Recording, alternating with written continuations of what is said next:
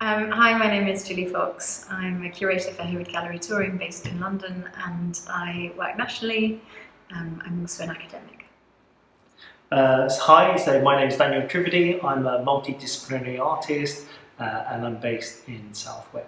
I suppose third place is Gareth Lai, and it was they're actually two separate words, but we're putting them together. There's two works called There You Are and Ta-da.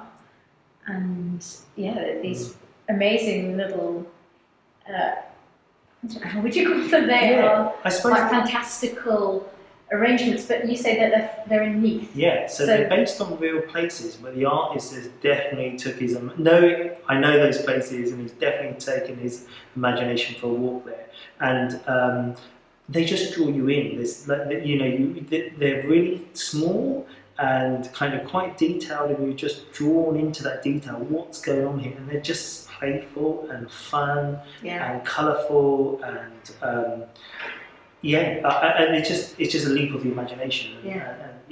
They draw in so much different visual imagery and references from all over the world as well. There's all these different touchstones that I was just like, oh, it's brilliant. So to bring all of that and place it in like a localised context of like my bus came by Neath on the way in, so I know where it is in location to Swansea. Brilliant girl. So second place. Carrie Evans, a woman with a pineapple. The space, the kind of composition, the space, you're really not quite sure what the woman's thinking. She's holding this pineapple, you're not really sure why she's holding the pineapple. It just gives you a certain feeling. I'm not really sure what that feeling is, but it just speaks to you in some way on a really human level. Yeah, I agree totally. And what I love about it is how the defineness of the face versus, say, the pineapple, which is, it's like more an impression of the pineapple than it is real. So she flips between these two very different ways of deploying in painting, which is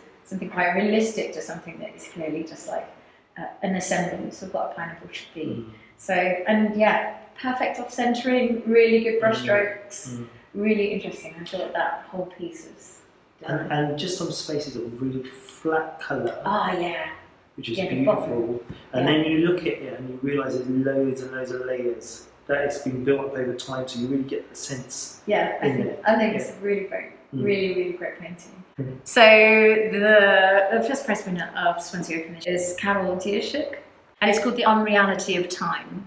And it's actually, I think we were both stunned by this work because we haven't been able to work it out, because it is actually, it's a photograph that looks so incredibly like a painting, but a painting that's been done of a photograph. So it's incredibly confusing and brilliant, and I can't take my eyes off it actually. I found myself returning to it again and again.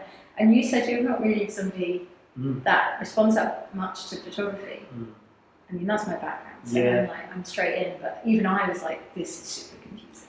I think again, it's the depth in that work, right from the snowflakes at the front, but then you peer right into it, you can see so far back, and then it's really clear in the centre of the image, and you can sort of just delve into it, and it's just beautifully composed, it's evocative, it just draws you in, and it just gives you a certain type of feeling. Again, I can't really describe what that feeling is, but it's kind of, that's what's so nice about it. It's like, it's not, you get something different, and I imagine seeing it on different days, you'll get something different each time you look at it.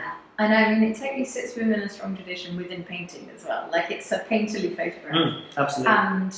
And yeah, the feeling of the uncanny, that's all there, because it feels so something like we've all experienced very recently. It has this amazing resonance.